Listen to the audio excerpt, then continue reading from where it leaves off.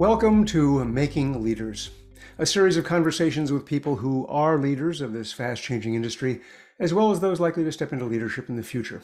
My name is Robert Bell, Executive Director of SSPI. The goal of our Making Leaders campaign is to help space and satellite companies realize their potential for attracting and recruiting talented people, and doing it in a time when access to talent is just as big, if not a bigger challenge, than access to investment. Making Leaders is made possible this year by the support of SSPI's corporate members and content sponsors, including Access Intelligence, Airbus OneWeb Satellites, EchoStar, Hughes Network Systems, K&L Gates, Mansat, Network Innovations Group, Northrop Grumman, SES Global, and ST Engineering iDirect. My guest is David Kagan, CEO of Globalstar, a company whose roots go back to the first big investment boom in LEO satellites. But years before he got that job, he worked in finance and operations for Norwegian Cruise Lines, which frankly sounds like a lot of fun. And then he took an unexpected turn to lead Maritime Telecommunications Network, or MTN. Now, at that company, he did the things that a good leader is supposed to do, growing revenues, expanding its customer base, which ultimately came to include cruise lines and luxury yachts, oil rigs, and government vessels. But he also forged a partnership with AT&T to enable mobile phone usage on cruise ships, and that turned out to be something of a deal. Now, when the World Trade Center was attacked, the company was in a position to offer free phone and internet service aboard dozens of ships so their passengers could check in on their loved ones and make sure they were all right. And from there, he moved to Globe Wireless, where he again did what a good CEO should. By the time he sold the company to Inmarsat in 2013, it had grown to support some 6,000 ships worldwide during a revolutionary expansion of satellite communications in that industry. But Globalstar has been his biggest act of company reinvention. Working with Chairman Jay Monroe, he led expansion of its services beyond the legacy, and again a long and proud legacy, of one-way messaging and GPS to focus on satellite IoT.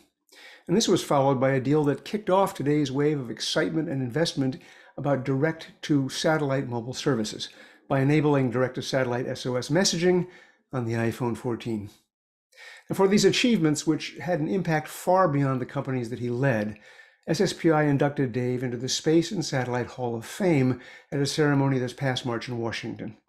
And it's worth noting that this prestigious group he joined, well, it includes Jay Monroe and the founder of Maritime Telecommunications, Richard Hadsall. Dave, welcome to the program. Thank you, Robert. It's great to be here. And thank you very much for that very nice introduction. Well, you're welcome.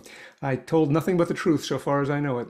Now, you did, as I said, you started out in finance and operations for a European cruise line, and then one day woke up and you were in the satellite business. How did that happen?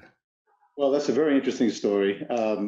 I was at Norwegian Cruise Line for 10 years. It is certainly Norwegian, with a Norwegian name, a European cruise line, but it was headquartered in the United States, of course, in Miami, where all the major cruise lines are headquartered. I was working in Miami with this fine gentleman, an ex-radio officer who ran the telecommunications department at Norwegian Cruise Line. And this gentleman said to me, Dave, the future is in communications. It's absolutely the future of the company. It's the future of the world. And this is prior to iPhone or any of these smartphone developments. He said, we are going to change what has been historically a major cost center to the cruise line into a profit center by enabling phone usage for the passengers and crew members on board the ships. And at that point, we had three brands. We had Norwegian Cruise Line, Royal Viking Line, and Royal Cruise Line. And I said, no, that's not going to happen, Johannes. We're gonna budget what we normally budget. Lo and behold, he was right. And when I started seeing that change, the turn from a cost center to a significant profit center for the cruise line, it was led by Richard Hadsall and a company called MTN. Long story short, I was recruited to MTN to be the CFO. Very quickly after I left Norwegian, within the first 6 months, I took on the role of CEO of MTN and ran that company for 12 years. And like you said, developed all kinds of value-enhanced services for the crew members on board all these vessels, for the passengers as well, whether it was wired internet cafes, eventually to Wi-Fi internet cafes. But one of the big contributions we made to the industry, and some passengers like it and some passengers don't like it, as the story goes. Having your cell phone on a cruise ship when it was supposed to be a place where you got away. My answer to that is there is a power button on every smartphone or every phone that you have. You can always use it. But clearly that business, that partnership that you mentioned with AT&T, and by the way, it was not only for AT&T subscribers, but it was for all GSM and CDMA systems. So the service was global for all carriers all over the world on board the cruise ships. That was a very difficult negotiation with the various cruise lines and of course with AT&T, but proved to be an incredible business. It went from $0 to $200 million of revenue in the first year. Was this a crazy idea? Was the reaction of AT&T when you came to them, or right? Did they come to you? How did that evolve? Great question. So AT&T came to the cruise lines and said, look, we're seeing your customers roaming into our networks in the Caribbean, basically the Bahamas and the Caribbean island nations. And they wanted to capture that revenue while they were on board the vessel through enabling Wi-Fi services on board the cruise ships. And I remember my business development guy said, we don't need you to extend Wi-Fi networks. We can buy that technology off the shelf. We need you to extend your cellular network, which is a whole different kettle of fish. I mean, we had to put on significant assets on board every vessel and wire it with the access points to enable coverage all over the vessel. And so I think of that development as the beginnings of the convergence of the satellite and cellular market, which is a totally different way to look at it, but it clearly was the beginnings of that convergence. Right, and then one of the tricks about wiring it, but putting cellular service on a ship, is that the whole thing's made out of metal. Oh yeah, we had to be supervised. We had to use their contractors to make penetrations in the stairwells or in the elevator shafts. And yeah, that was a major undertaking for sure, on board a few hundred major cruise vessels. Now, historically, the non-cruise part of this maritime business has been, well, I guess it would be polite to say, reluctant to spend money on satellite connectivity. And yet we know, because it's been shown over and over again, that communications and IT can lead to massive increases in productivity. So I guess this is my question. This question relates to Globe Wireless, right? You built a lot of business there. Had that message gotten through to ship owners by the time that you sold the company to Inmarsat? I think it did, yes. I mean, they recognized that they were now able to utilize email systems. I mean, we think of it, nowadays it's everybody has your email always connected and you're always getting emails and responding. I mean, this was the beginning days of shipping utilizing email systems while they're at sea in the middle of the ocean. So very much a change, dramatic change in their efficiencies on board the vessel. Now, think about this. They're getting into the next port. They need a certain part. They, of course, email the headquarters, email the home office, email the agent at the next port, and arrange for that part to be delivered to the dock so they can then do the repair while the ship is in port. All types of activities now was beginning to take place as far as generating efficiencies for the ship operators, whether it's crewing issues, whether it's clearing customs and immigration digitally. That was the next advent of what they were utilizing the system for. And as you go on, and all of a sudden, what used to be an Inmarsat only dial-up system on board these vessels, and the vessels typically had 20 to 30 people on board, all of a sudden became a broadband hotspot because the crew members' happiness while on board the vessel and the willingness to stay on for longer terms was really directly related to the ability for them to get on the internet. And that's just the way it was, and the way, of course, it is today. I mean, it's table stakes really to be able to recruit great shoremen and people on board these vessels. Yeah, one of the things that most of us don't know or recognize is that when that ship hits the dock, or hopefully doesn't hit it, but when it gets into the dock and it's moored in place, a clock starts running because every hour it's sitting there being idle is wasted money, wasted. I mean, it's they want to get in and out as fast as possible. So the ability to get it all the communication taken care of ahead of time, the customs clearances, is actually a massive factor in productivity, right? Absolutely. Yeah. And with the advent of the broadband capabilities, it began to enable them to be able to be much more efficient. Yeah, absolutely. Okay, so you're now at Globalstar, which serves a very wide variety of vertical markets, with the notable exception, by the way, if my research is right, of anything that floats in the water. But you can correct me if I'm wrong. So, what was the business like when you joined it, and what were the principal markets that it served? Right. So when I joined, the biggest element, and still an important element of our revenue today, was the sat phone business. And that was mostly a B2B type of business. There was a significant consumer part of it as well. Obviously, less and less, given the ubiquitous nature of cell phones and the need for a traveling business person to have the need for a sat phone. It's mostly used today, by governments and militaries and businesses in remote areas of the world. And so that was the core business, though, was selling sat phones. When I came into the company, and I was told that basically the sat phones we have are the inventory is running somewhat low. We have a choice to make. We have to develop a new sat phone, something like $30 to $40 million investment between the chipset and the phone itself. And the phones that we had were phenomenal. They were made by Qualcomm, just fantastic phones. They're still in use today, some 20 years later, and they're providing great service. And so we made the decision that, voice doesn't make much sense going forward. And it's really all about data. Look how, the young generations communicate. They rarely use voice on land, let alone, in a satellite, desired location. And so we made the decision that we were not going to make that investment. We were going to, of course, look to the future. And we started to see, it used to be called machine to machine. Now it's called Internet of Things. Everything is on the internet. I mean, I don't know about you, but I checked the other day. I had a report from my router, and it had 14 devices on my home network. I'm like, 14 devices. When you count it all up, the TVs and the laundry and the thermostat and the refrigerator and your laptop and your home laptop. I mean, it's just amazing when you add it all up how connected we all are today. And so the IoT world, the number of devices, assets, people, is multiplying what the number of people is. It's absolutely a massive number when you think about how many people use how many different types of devices, be it at home, be it at work.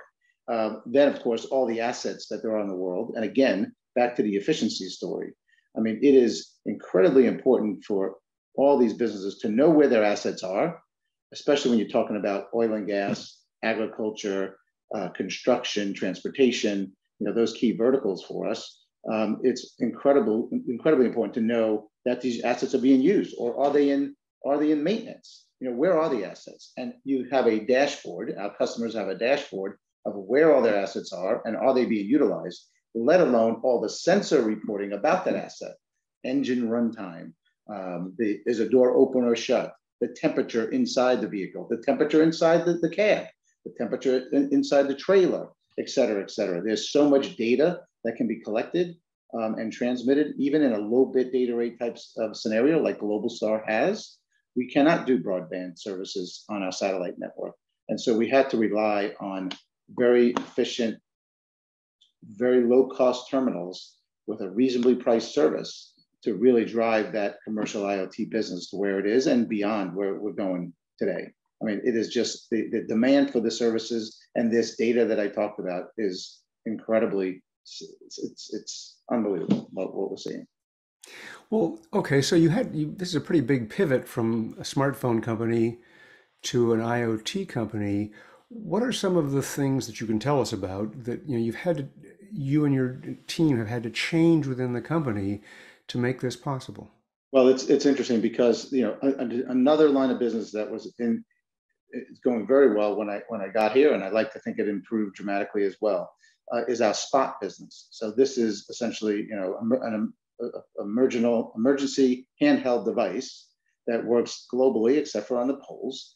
And it kind of, I don't know if you can see it here. Let me see if I'll risk holding it up, but this is one of our core products. And this is the real workhorse as well. And these are emergency devices that have tracking and SOS capabilities. And so we've saved close to 10,000 lives since these products were launched 15 years ago. So it's over 1.6 lives per day are saved by our Spot retail business that we have. There's also some B2B opportunities as well. But Spot was effectively an IoT business and still is to this day.